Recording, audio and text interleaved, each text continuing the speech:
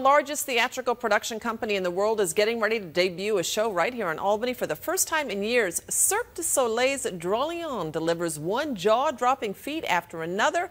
And today, News 10 ABC's Jennifer Lee got a behind-the-scenes look at the show. She's at the Times Union Center with more. I'm here backstage at the Times Union Center getting a sneak peek of what's to come this week with Cirque Du Soleil in town. Dralion is the fusion of Chinese traditions and acrobatics, but it's also the story of the four elements: water, fire, air, and earth. Cirque du Soleil is preparing for the Dralion performances right here in Albany.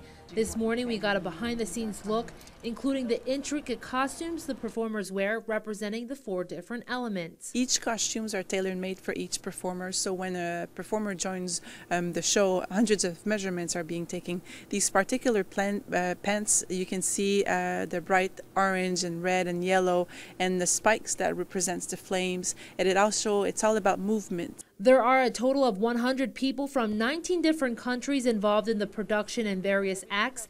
They were touring in Europe for the past 2 years, and Albany is the first stop back in the States. Crews are coming back from a 3-week hiatus, and this afternoon will be the first day of practice. This is used by the trampoline team. They'll visualize their act, but we have 10 different acrobatic numbers in the show. Beautiful aerial acts, beautiful acts that are defying gravity. It's a show that's appealing to everyone.